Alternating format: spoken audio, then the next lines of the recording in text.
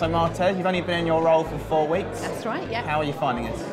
It's fabulous. I've got a really great team, and we've got a really good springboard to start on 2017 planning for next year. How does it culturally differ from your previous role in NatWest? Well, I worked at NatWest for 8 years, so there are bound to be some differences.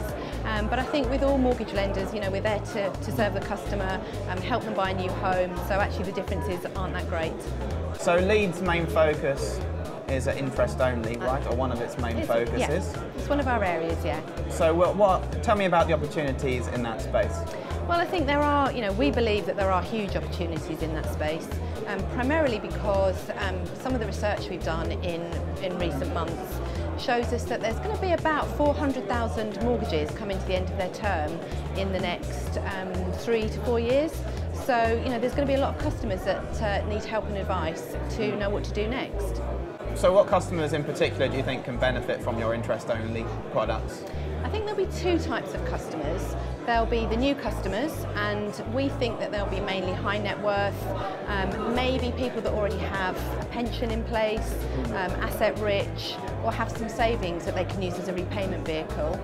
And the other types of customers are maybe customers that have had an interest-only mortgage for 20 or so years that might be coming to the end of their term. They may want to remortgage and possibly look to refinance or go for a new fixed rate. So part and part mortgages, that's a big area for Leeds. Where else can you innovate in that space? Yeah, I think part and part offers even more flexibility than interest only. So where you're looking at a part and part mortgage at the Leeds, we will do 60% loan to value for interest only, and then we'll offer an extra 15% on capital and interest. So again, if you're looking at those customers that maybe did want to remortgage but are looking at a shortfall at the end of their term, and the thematic review by the FCA showed that there could be as much as £22,000 shortfall for some clients, that will really help them to look at that shortfall, put a great repayment strategy in place, but maybe not give them too much of a payment shock. So obviously if they went totally onto capital and interest, their monthly payment would shoot up. So what other underserved areas is Leeds focusing on? I think it's a good point that you pick up on underserved areas, because we do like to look at different segments within the market to try and create that diversity. So as an example, we look at things like shared equity and shared ownership. We're really strong in that market.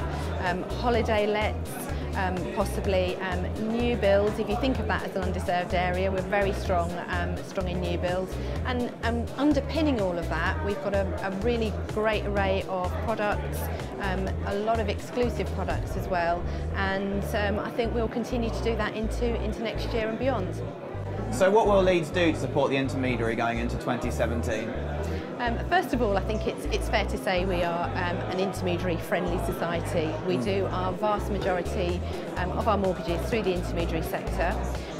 Our main aim, of course, is to serve the customer, make sure that they have the home that they aspire to have for themselves and their families, and we will do this by continuing to innovate and to think about the products that we bring to market throughout 2017. But we will continue to be there for the intermediary into 2017 and beyond. You're also quite big on charity work, right? Yeah, Leeds? we do a lot of charity work. We give everybody a voucher at the start of the year to take 1 day off to support a charity of their choice, and that really helps us to become part of the community. Last week we had one of our teams into a local school clearing out a garden area and doing painting fences and stuff.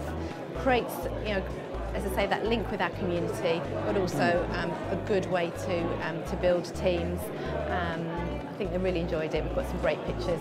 Right, thank you, Martese. It's good to meet you. I'm sure I'll see you again. Thanks ever so much. Cheers. Thank you.